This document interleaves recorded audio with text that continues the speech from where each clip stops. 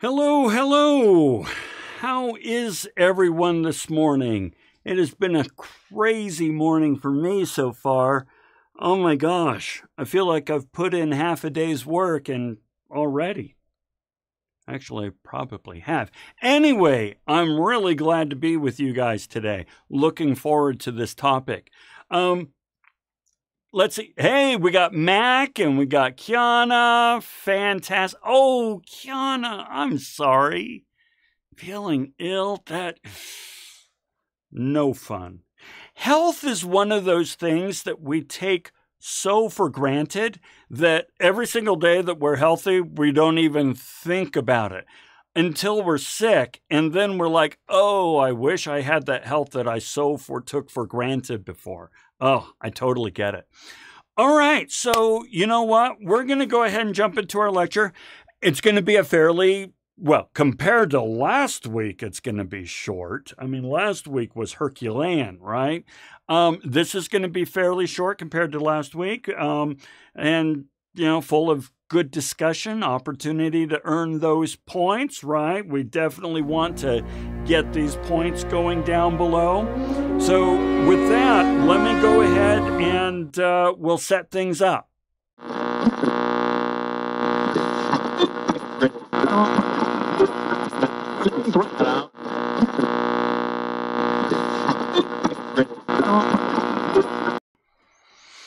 All right, so what we're talking about today is how the Industrial Revolution just changed everything when it comes to how we do work. Now, once again, I am going to reiterate, this is not a history class, so frankly, we're not really going to talk about the Industrial Revolution that much. We're going to talk about the things that it ushered in and are still affecting us today and are changing today. By the way, a few of you have noticed that in the homework and the discussion and so forth, it references a video. I removed that video. And since I did not realize that the discussion referenced the video so directly, I just went ahead and gave you the credit for the discussion. So no discussion this week. Hey, you're not going to complain about that, I hope. I'll fix it for the next semester, but what that means is, once again, we're going to talk about the principles that the Industrial Revolution brought in and how they're affecting us today, okay?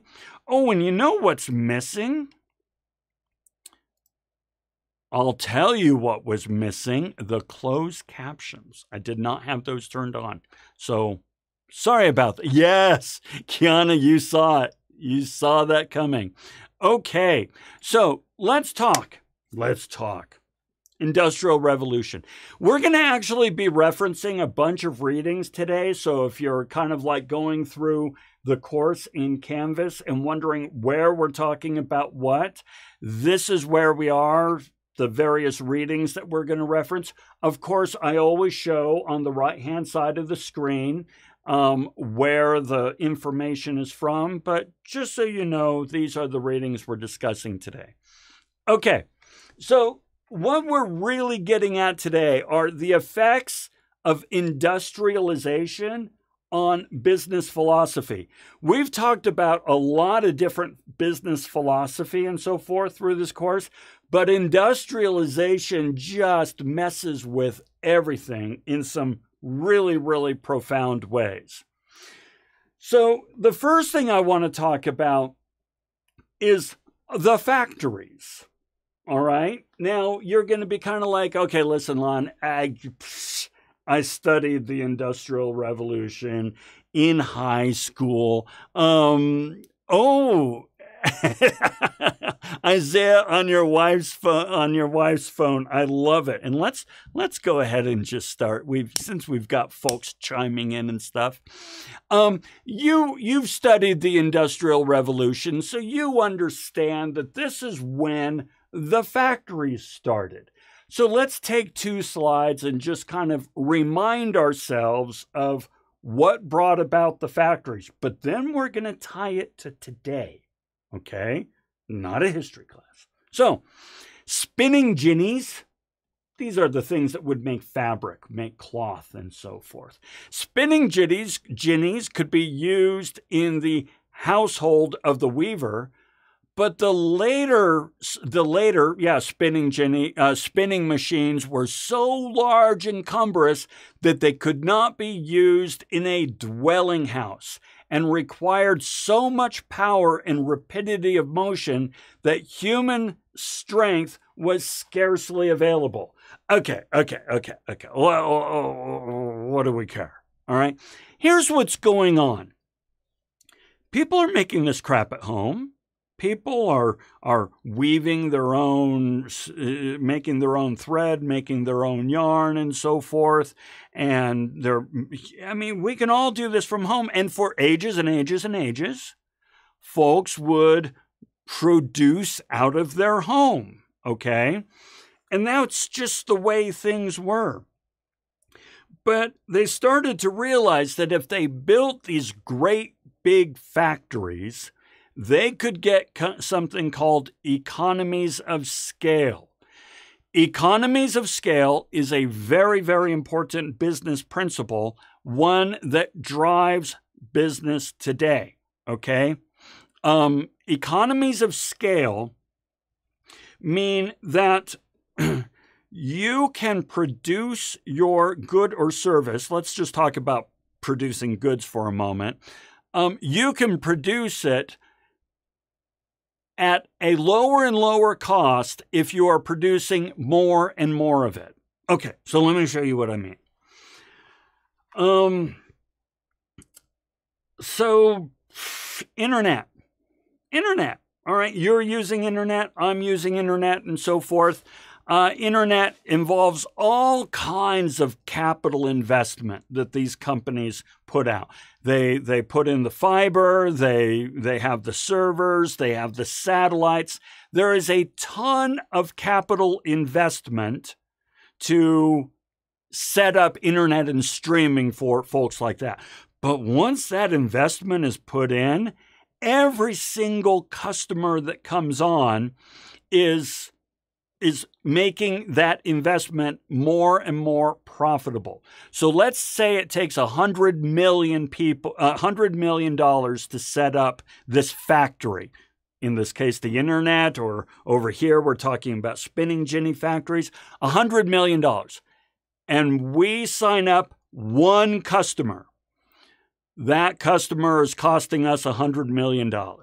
So now we sign up 2 customers. Well, now each one of those customers has cost us $50 million. But if we sign up 100 million customers, each one cost us $1, and they're each paying us $100. Oh my gosh! Just by bringing on more and more customers, we can make our capital investment more profitable. That is economies of scale. And that is what's happening here, is by building these great big factories and so forth, they are able to produce more and more goods at a lower and lower per unit cost, which means we can make more profit. Okay, so continuing on. The new industry required bodies of laborers working regular hours under the control of their employers and in the buildings where the machines were placed and power provided. Okay, now check this out. Makes perfectly good sense, right? I mean, we've got these factories with all these spinning jennies, and there's power from the rivers, the mills, feeding these jennies. Okay, so new industry required bodies of laborers, employees, working regular hours, morning to evening, under the control of their employers, supervisors watching them, and so on and so forth, and in the actual buildings where all this infrastructure is set up. Well, you're like, Lon, that's how we do things today. Yeah, but it's changing. So here's my first question to you, and my voice is cracking because I'm so excited. Here's my first question. Where are we seeing this play out today? How have the conditions changed, causing us to rethink this paradigm? So we're talking about a paradigm, a system set up back in the Industrial Revolution that has been with us forever, but today is being challenged and changed in very, very significant ways. And we are going through a new revolution this way. Where do you see this and why? Let's play with this one for a couple of minutes.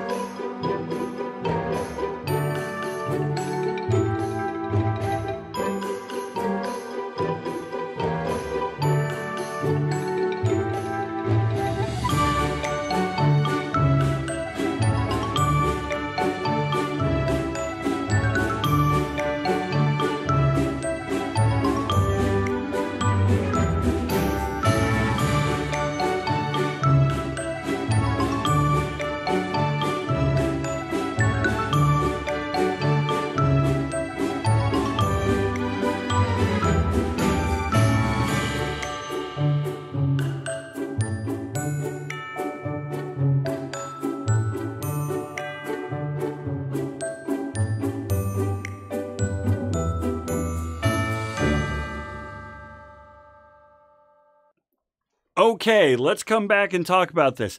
By the way, Anna, what module are we doing? Let me make sure I say the right number because it always changes depending on summer and so forth. So the module we are in, and somebody else can chime in, but let me make sure I say the right number. We are in, is it?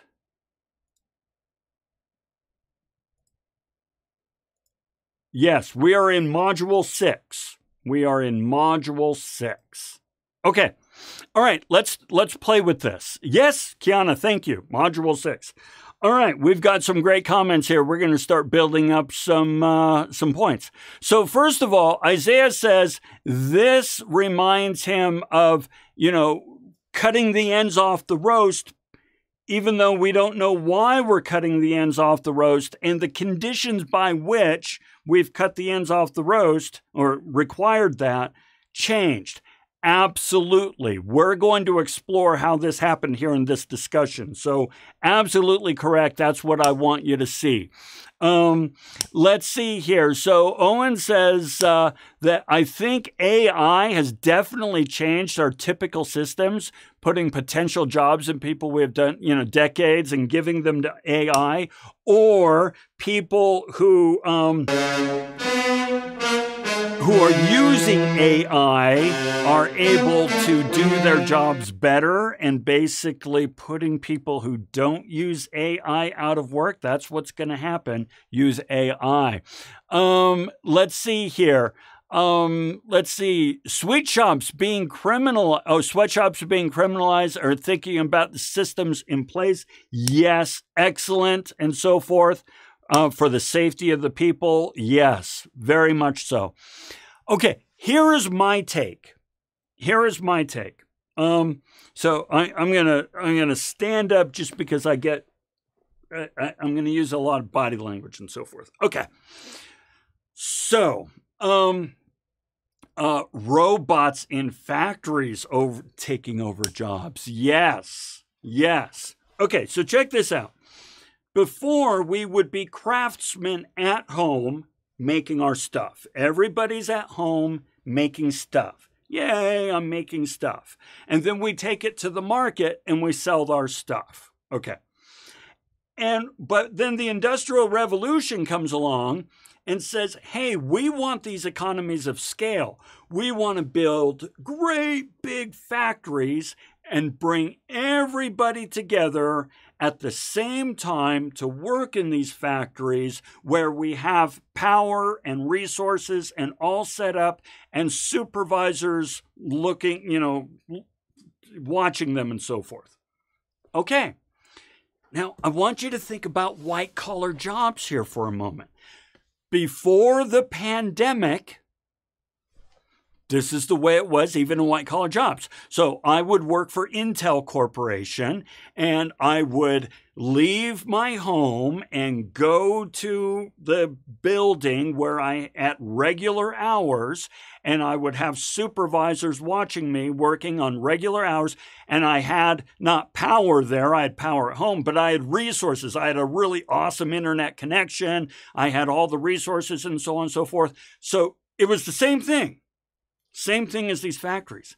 However, the pandemic has changed this. So during the pandemic, we could not go to these buildings, right? And so everybody's working from home. But check this out. We have many of the resources at home that we used to not be able to get except for at the workplace. So right now, I'm teaching a class. Yeah, I got a freaking studio here, right? I have the resources at home. I have the internet connection at home. I have the gear at home, okay? So I don't necessarily need to be in my office on campus. Students can connect with me over Zoom. I've met with many of you over Zoom and so forth. We can talk here and so on. We don't necessarily need to be co-located on site. Many companies are going through this right now. Now, here's the thing, though. There's a lot of companies they're struggling with how to adapt to this new world order. So, first of all, especially the younger, employees and so forth don't want to return to the workplace. A lot of the tech workers where all my friends and so forth, they all work tech because that's what I grew up in. They don't want to go back to the workplace for the most part. They want to keep working at home. On the other hand, the companies want people to come back because they love that direct supervision stuff. And yet, in order to keep these employees, they have to allow for at least some sort of hybrid solution, all right? Kiana says, I enjoyed the changes the pandemic has made considering school and work from home. Absolutely. That's one of the big things that I pushed hard at Salt Lake Community College when this was all going on. I was like, listen, folks, as horrible and awful and tragic as the pandemic was, it forced us to create a bunch of new competencies that make our products and services better for students today, and we need to develop these new competencies. So this whole thing that came about during the Industrial Revolution and has been with us up until March of 2020 is now once again being challenged. A lot of folks are saying, I don't see why I need to return to the workplace. And those economies of scale are not lost. And so it's fascinating to think, let's bring you back up, that we are in the midst of another revolution. Now, add to that AI, just as you guys pointed out, and add to that, everything else going on, and you will be working in a completely different environment once you are growing a career in the workplace. So, this isn't a history class. And just as you pointed out, Isaiah, why did we bring people together? Because we needed those resources. That's no longer the case. Why did we bring people together? Because they needed to be supervised. Do they, though? They're actually more productive at home. The studies have shown this. It's really interesting how it's forcing us to reassess some assumptions about cutting the end off the roast. Let's see, Isaiah, virtual mental health has changed the game. Yes. Virtual mental health has changed the game. You can now see a healthcare provider, either physical or mental, especially if you're dealing with stress, depression, anxiety, so on and so forth. You can do this virtually now. It's incredible. Okay, so forever going on. All right, let's keep going. Now, we are going to start shifting into a concept called laissez-faire. We're going to spend a fair amount of time talking about laissez-faire. Don't worry, we will define it in detail. But it is one of the core principles of capitalism that we are starting to bring into the picture. We've talked about the profit motive. We've talked about free markets. We've talked about private capital, investing private capital. Right? Remember the Protestant work ethic. Now we are talking about laissez-faire. Later we will talk about the invisible hand. Laissez-faire is another core component of capitalism that starts to come into play here. So what is this? Okay, let's play. Thus, the structure of regulation of industry, which has been built upon the 16th and 17th centuries, or which had survived the Middle Ages, was now torn down. In other words, all the societal structures that were in place that regulated commerce and so forth were all built around these little cottages and homes and so forth. But now business is calling the shots.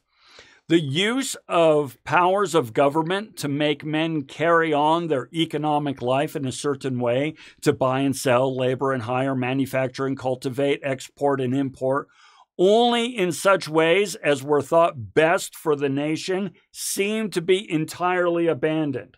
Okay, this is what brings us to laissez-faire. So let's discuss what laissez-faire is. Laissez-faire is French, c'est français. It means leave be. Just leave it alone, leave be. Hands off, if you will. So according to this theory, economic adjustments follow certain natural laws which can be depended upon to work to the ultimate advantage of humanity. And these laws should be allowed to function without interference. Now, this is a quote from Democracy, Science, and Industrialism, okay? But this is a critical thinking class. We need to challenge this. Now, I'm not saying I'm pro or con laissez-faire. We actually are going to support it and detract it on both sides. But let's check this out. First of all, it says, according to this theory, economic adjustments follow certain natural laws. Now, when you say natural, think about it for a moment. Natural laws. Well, first, laws mean it's some sort of controlling factor, a regulation, a system that is followed. A natural law means it's just naturally occurring. You don't need to create it. You don't need to conceive of it. It's just naturally occurring. Furthermore, when we say that something is natural, that tends to connote the idea that it is good and wholesome and healthful for us. It's natural, after all. Well, just so you know, the bubonic plague and syphilis, it's natural as well, okay? There's nothing good or bad about nature. It's amoral. We're going to talk more about this. But when we say that something is a natural law, it kind of gives it this wholesome feel, right? So a natural law which can be depended upon to work to the ultimate advantage of humanity. Well, that's quite a statement, right? That a natural law can be depended to work to the ultimate advantage of humanity. I mean, meteors are part of the natural system, and they didn't do well for the dinosaurs, right? I mean, why do we make the assumption that a natural law would work to the ultimate advantage of humanity? That's quite a step, right? The majority of society accepts it as right, yes, especially when we claim it's natural, right? Absolutely. And that brings us to that one. And then we have, like murder, right? Majority. Exactly, Anna, exactly. And then it says, these laws should be allowed to function without interference. Okay. So now, this is what laissez-faire is asserting. Laissez-faire says, leave economics alone. Don't mess with it. Economics are a naturally occurring phenomena that if we leave them alone and don't mess with them, will work to the ultimate advantage of humanity. That's quite a statement, okay? And so those that, whenever folks talk about regulation are bad, government interference, regulations stifling innovation and government growth and job creation, these are assertions that are rooted in the concept of laissez-faire. Leave it alone. Government is not here to solve the problem. It is the problem. Get government out of the business of business. Okay? This is laissez-faire. Now, the idea here is that on one extreme, we have authoritarian governments that control every single aspect of your life. On the other extreme, we have laissez-faire, which is like there's no government or no government regulation, no controls and so forth. Just let competition and the free market do what it does. Democracy is somewhere in the middle. Okay, we're going to talk about that in future lectures, but democracy is not authoritarian. It's also not pure laissez-faire, right? There are controls in place. All right. Now, to give you an example, and I'll just kind of come over here and show you that, I can't show this video in the stream, but there's a really interesting video online talking about how wolves changed the rivers in Yellowstone. Okay, here's the idea. Wolves ages ago were basically eradicated from the Yellowstone region because wolves ate cattle, and the ranchers were like, these wolves are causing way too much trouble. We need to get rid of the wolves. All right, which is regulation. Ranchers wanting to regulate the population of the wolves, regulate them out of existence because they were, getting in the way of their ability to earn a living. Okay, so a few years back, the decision was made to reintroduce the wolf to Yellowstone. And what was extraordinary is that this changed the ecosystem entirely in the region, and for the better. Okay, so wolves ate the sick wildebeest and the deer and so forth, and so that diminished those herds, but they were healthier herds. Furthermore, the herds stayed away from the valleys where the wolves did most of the hunting, so they stayed up in the mountains just a little bit more. This allowed the grasses and trees to grow in the valleys, whereas before they were eaten by an unchecked, herd of antelope or elk or what have you. And as a result, this changed the way that the rivers flowed and so forth. This created more habitat for birds and the like and other smaller rodents, which in turn created more food. So in other words, reintroducing the wolf, so allowing nature to do what it will, made the region and the park and the ecosystem healthier. So this is offered up as an example of where laissez-faire is good. Just let nature do what it's going to do because it's natural. And we all know that natural is good, and just leave it be.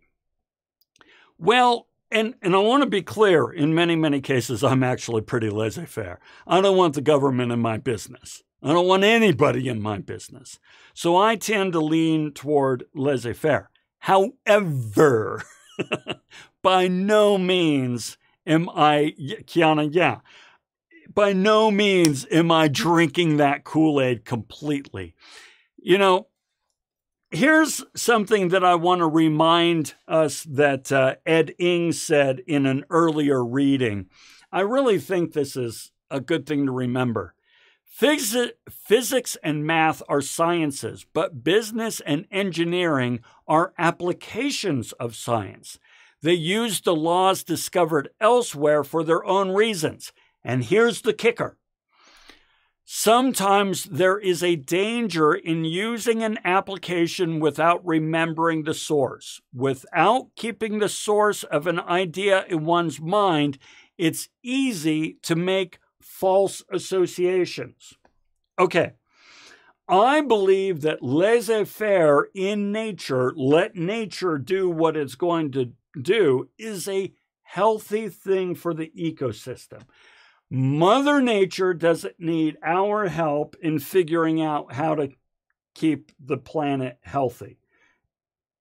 It needs our help in making sure that we don't screw it up, but its natural state is pretty healthy. However, am I cutting out for everyone? It doesn't look like I'm cutting out for Kiana. I'm not sure, Anna. Let's see. My numbers over here say it's working pretty well. My data is looking green here. So everyone, let me know if I'm cutting out in and out for you. Back to this, though. If we say, well, laissez-faire is healthy for the environment, laissez-faire must therefore be healthy for economics, because economics is a naturally occurring system with its own laws that will guarantee, the ultimate advantage for all humanity. I don't necessarily buy that. One thing that laissez-faire tends to fail to recognize, good. Glad that it's working now. Laissez-faire and nature is amoral. Okay? Let me explain. Nature is amoral, meaning how nature behaves is neither moral, good, or immoral, bad. Nature just follows its own rules, and there is no morality assigned to it. So let me show you what I mean. Okay?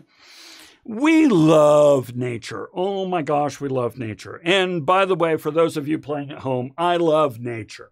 I really do. Okay? But you see these memes and so forth, If having a soul means being able to love and loyalty and gratitude, then animals are better off than humans. Okay. Or this idea, some animals are better than humans. In 2005, 3 lions rescued an Ethiopian girl who was kidnapped by men wanting to force her into marriage, and so on and so forth. No, they didn't. No.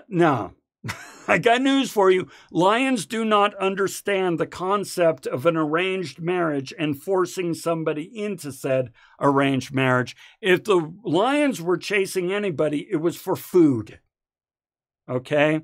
These are things that get told all the time. But now, let me show you something.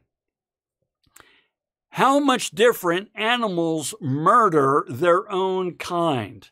Now, if you notice, 2% of humans are killed or have been killed by their own kind. Okay? No, it's percent of deaths inflicted by members of the same species. So in humans, we've killed off 2% of our own species. But now check this out. That's teeny tiny compared to what animals do. I mean, meerkats are murderous things. 19.36% of meerkats have been murdered by other meerkats. Sea lions, lions. Oh my gosh. Lions murder each other all the frickin' time. So the point of all this is, and oh, by the way, over here, okay, it's over there. Okay, you see that? You see the bird there? That's a reed warbler feeding a baby cuckoo bird. Here's how the cuckoo bird reproduces. A mama cuckoo bird who has an egg in her, she will find the nest of a reed warbler, and she will lay her egg in the nest with the other reed warbler eggs, right? The cuckoo chick will hatch first, and the cuckoo chick is big, even at birth, okay? At hatching. And that chick will push the other eggs, the eggs of the reed warbler, out of the nest, okay? Murdering the chicks. And the reed warbler doesn't know what's going on, and so the reed warbler is raising the chick of the cuckoo. Now, this is laissez-faire. Just let nature do what it does, because nature is beautiful and gorgeous, and if we acted more like nature, then humanity would be so much better. No, that's not the case. We, as a species, benefit from morals, laws, rules, regulations, social constructs, expectations of behavior, and enforcing these norms among society so that we can benefit. All of these things are, to some degree or another, regulation. Okay? That's my assertion. By the way, just so you know, you don't need to agree with squat. You can disagree all you want, and you would be well-founded. I'm just simply asserting that laissez-faire has its place, and laws, rules, and regulations have their place. And we need to look at these things critically to figure out, where is regulation going too far? Because regulation can go too far. And where is regulation not going far enough? Okay? That's my assertion. But the beautiful thing about this class is that you can't be wrong. You can disagree with my assertion, and it's totally supportable. Okay. So all of this sort of starts to come into play because the theory of evolution is coming in. And the theory of evolution is saying, well, now hold on. If everything evolves naturally to its perfect state, then we should allow businesses and economies to evolve unhindered, right? If evolution was able to bring up this amazing variance of life and just thrive without regulation, well, we should allow the same. So, from the reading, by removing man from his smug post at the center of the universe, it gave him a sounder view of the physical universe and a better sense of proportion, meaning we're just organisms like everything else, and we should just do whatever is best for our survival. That's what evolution does. That's what businesses should do. Okay? And the method of scientific investigation stiffened his system of thought. Skepticism, as Huxley pointed out, was no longer a sin, but a virtue. Okay, so what he's saying there now is, in the past, when religion ruled and when mankind was at the center of the universe and God was telling us how to do things and so forth, skepticism didn't really have a place. Challenging the norms didn't really have a place. It was not encouraged. Scientific method was not encouraged, or the findings that was brought about due to the method. But now, theory of evolution says we should examine everything that we're doing. We should be skeptical and critical of every sort of doctrine and dogma that we're following and find better ways to do this. So business is starting to improve because more thought is given to it. And knowledge based on human authority was replaced by that rooted strongly in careful investigation, observation, and logical induction. Okay. So by seeing the world and by asking thought about it, man increases his intellectual independence and mental stature. All right. Ultimately, this is saying that the laissez-faire view of government was to all appearances becoming entirely dominant. Meaning, at this stage, government was out of the picture now. It was all business and just let it do what it's going to do. Now, mind you, let it do what it's going to do involved sweatshops and child labor and unsafe working conditions and extortion and bribery. But hey, laissez-faire, okay? This changes in the future, as we're going to see. Okay. Let's see if let's go ahead and do a quick little break right here. Hey, we got a new break. Because my butt is tired, we will do our juggling break, but I am instituting a dance break. I need to get up. I need to move. I'm old, people. This body's been sitting in this stool now for 2 hours, doing other stuff as well. Need to get up and move. So, no one's there with you, I don't think. No one's watching, so allow yourself to get up and dance a little, and I'll join you.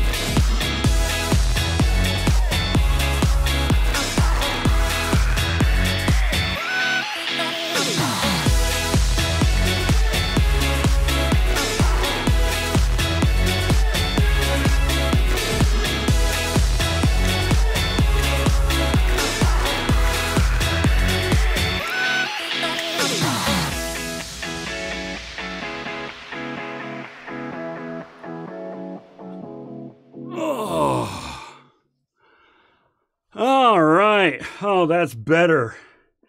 Tell you what, gotta get up and move once in a while. You have kids, well, they can watch you dance, right? They can do that. Nostalgic, you know what? I put in a bunch of my favorite ones, right? There's actually a few that I wanted to add I need to do later. And I'm always curious how many of the references people know. I figure there's one there that most people wouldn't get, but that's all right. Hey, well, if your wife likes it, get out and dance with her, right? Okay. Hey, let's see. I'm in the. Let's come back over here. We'll come back over here. Yes. All right. Best homework. That's right. Got to do that. Okay. Let's talk more about our what's going on with laissez-faire here. So now, hey, let's bring that back up. So here's what's happening. So this has an effect, right? Bringing people together in these factories, allowing the factories to operate in any way they want because we're in a laissez-faire environment. So there's no government, there's no OSHA, health codes, there's no health regulations, safety regulations, there's no worker, there's none of that. So we're shoving people in these factories and we're working them out. So what happens? Well, check this out. Even among those who were supposed to have reaped the advantages of the changes of the times, many unpleasant phenomena appeared, okay? For example, the farm laborers were not worse, perhaps were better off on average in the matter of wages than those of previous generation. So now pause, right? This is essentially saying, all right, remember, people moved away from the farms and into the cities where the factories were. This is still happening today. Still happening today. So people are moving off of the farms and into the factories. They're getting paid more. That's why people leave the farm to go to the factory. You get paid more. This is why people leave their small towns that they grew up in and move to the big cities. You get paid more. Well, gosh, isn't it cool to be paid more? Sure, but hold on. But they were more completely separated from the land than they had ever been before, more completely deprived of those wholesome influences which came from the use or even a small portion of land, and of the incitement to thrift that comes from the possibility of rising. Okay, I want to break this down. Let's see. You changed more too. Yes. Let's play with this for a moment. So first of all, you lose that connection to the land. And we make an assumption. I personally agree with this assumption, but nevertheless, it's an assumption. That we're disconnected from the land. We don't feel that sense of wholesome connectedness to the life cycle and so forth, and the fresh air and the bucolic towns and so forth. And instead, we're shoved in these tiny little apartments and then shoved into these overcrowded, loud, noisy, stinky factories, working and working and working. Sure, we're making more money, but we're disconnected from the land and disconnected from that life that is considered so healthful to us, okay? But now, that's fine. But it's the last part that really gets me excited, where they say, and of the incitement to thrift that comes from the possibility of rising. Oh, what? Okay. Incitement means motivation, the desire, the motivation of thrift, meaning be efficient, save your money, be efficient, do things well, and do them in the most cost-effective way possible. And as a result, you will grow in your farm or your business. Now, check this out, check this out, check this out. This is now very, very, very current and modern, okay? A lot of you probably want to start your own business one day, all right? Or maybe you already have your own business. Kiana, you have your own business. Kiana, sorry. Now, the nice thing about having your own business is you get the benefit or the cost of your own decisions, okay? So you make the decisions. You make the purchasing decisions. You allocate the resources. You decide how best to allocate your time, money, and energy so that you can get the maximum return for the investment of your time, money, and energy. And this is all up to you. You are autonomous. It's up to you. And that's what these folks on the farm are experiencing. They get to enjoy owning their lives and making decisions and progressing in their lives because of their decisions. On the other hand, if you're in a factory, heck, I'm not even going to say factory, your job right now, I want you to think about your job right now.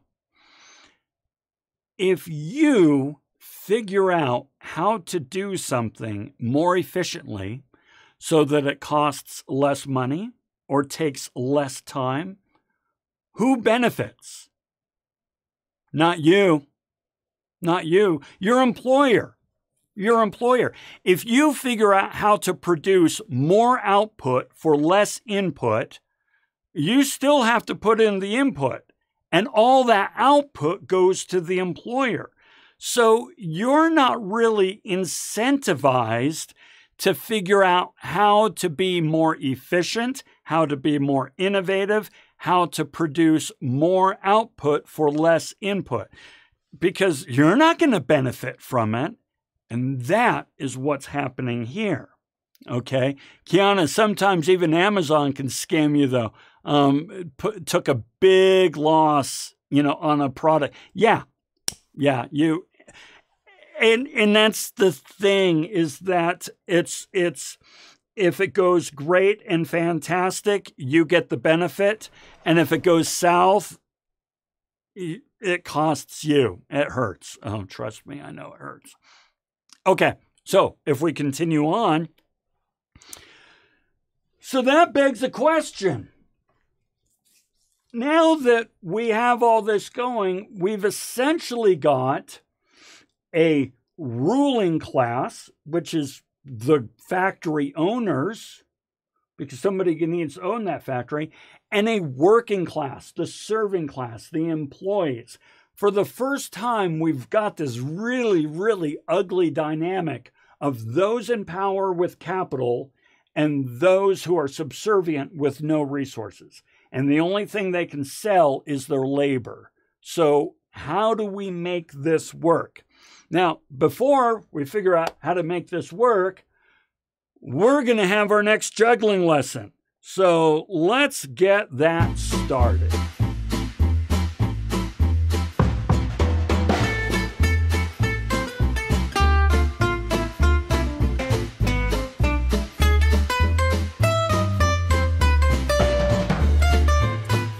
Okay, the last time we did juggling, so get your juggling balls if you have juggling balls, and if not, just get up and move around a little bit. I know we had a dance break, but it never hurts to do that. Okay, so last time we met, we did the double toss, right? So 1, 2, and 1, 2. Nice, simple, easy 1, 2. Now you probably noticed, and if you're learning to juggle with me, you probably noticed that, oh, maybe my toss is not as good as I thought it would be. So, you go back and you practice that a little bit. But eventually you get to where this 2 toss is pretty natural. Okay, going back and forth from the left hand to the right hand, starting.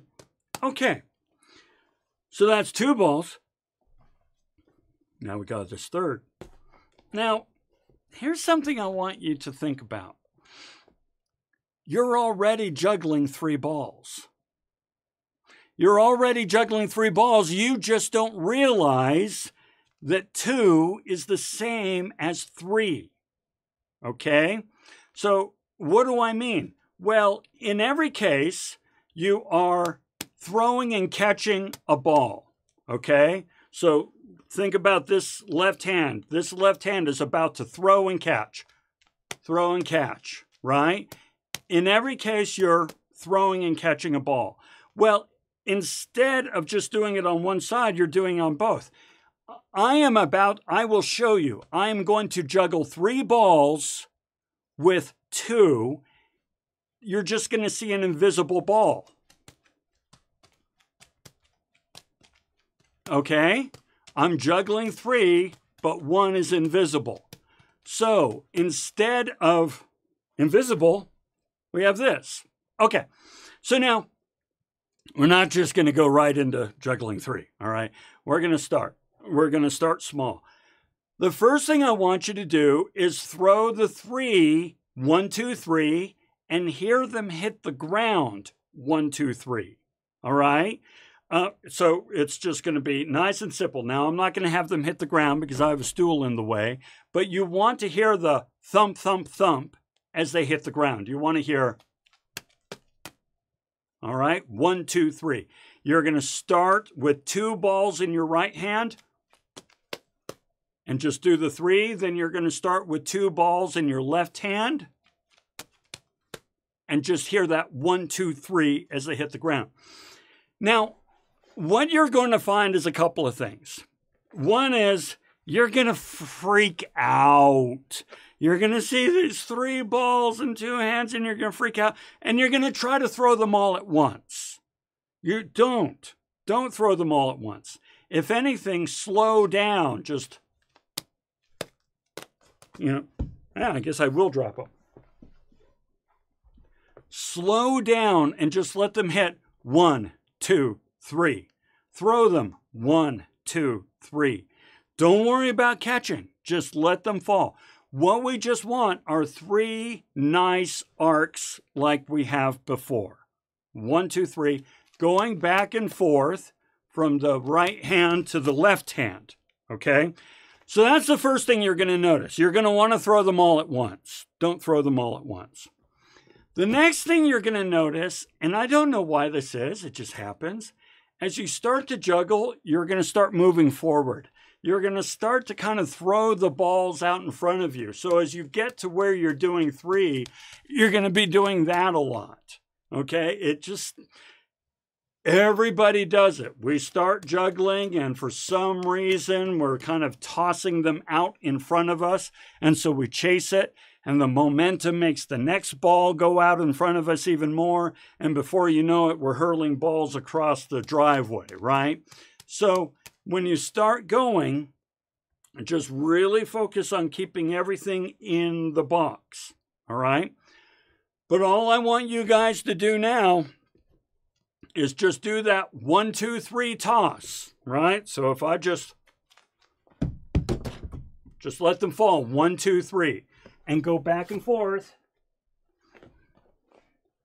from the right hand to the left hand.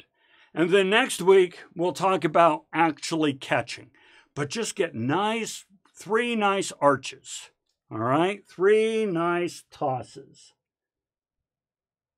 And then next time, we'll actually talk about catching and getting the numbers going and things like that. Okay.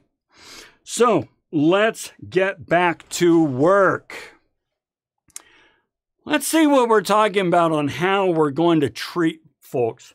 So, as I mentioned, we're creating 2 classes now. And you're in these classes, right? You're either a worker bee or you own the hive, right? So we've got capital, which owns the factory and owns the equipment. And we have labor that shows up to run that equipment, okay? Now, you need both sides, but how those both sides take care of each other and so forth, this can get pretty tricky.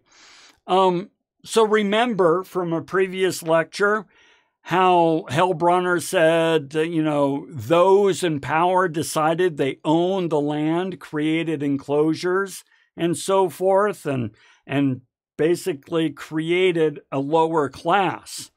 Well, the reading calls this the knottiest and most vexing of problems. Since the erection and operation of the factories demanded two things, money for building and maintenance and mill hands to operate the power looms, England soon found herself with two major classes of society, that representing capital and that representing labor, the employer and the employed. Okay? Now, I got news for you. Capital really makes all the rules. In case you didn't realize it, the companies make the rules. And we just sign the HR forms and say yes, because we do what we need to do to get the job. Now, this is what brought about trade unions, because remember, there were no regulations. Government was not involved. This was a laissez-faire. And so the unions came about because, well, nobody was looking out for them. All right, the labor was on its own. It didn't have the protections of government regulations about safety, work hours, pay, all that sort of stuff, right? So this is what started to bring about the unions, which we will talk about in greater depth in future lectures. All right. But we're going to wrap things up today. I want to show you, we're going to end with two quotes about laissez-faire. One saying pro, the other saying negative. The man who accepts the laissez-faire doctrine would allow his garden to grow wild so that roses might fight it out with the weeds and the fittest might survive. That's laissez-faire. By the way, my garden does not follow laissez-faire. I control it with draconian practices, okay? The other quote, though, says, if one rejects laissez-faire on account of man's fallibility and moral weakness, one must, for the same reason, also reject every kind of government action. Meaning, what makes you think that any government regulation would be better? Just because you don't like what's happening now, what makes you think a government regulation would improve it? Because people are messed up, right? So that is that. That's everything that we have to discuss for this module.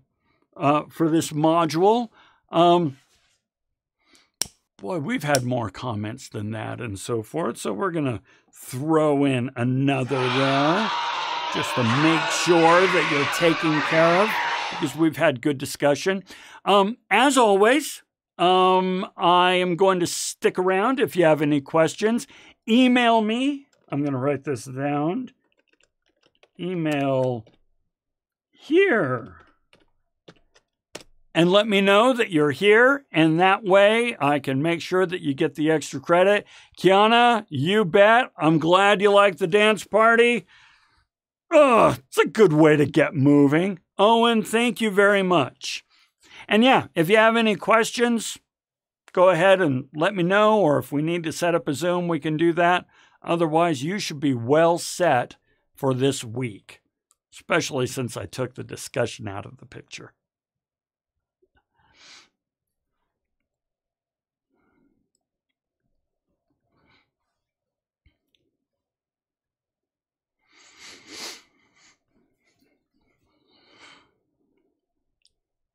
The nice thing about getting older is you care less and less about being weird and cringy, so the dance party is good.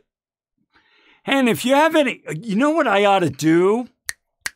I'm going to do this.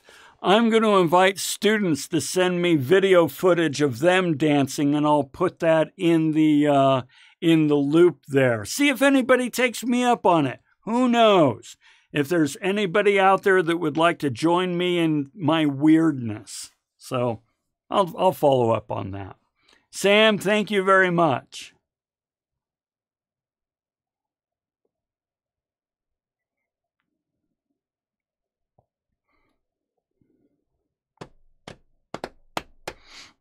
Mac, we'll see ya.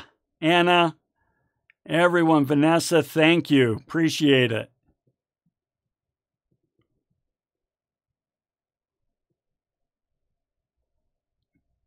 We'll see you, Isaiah.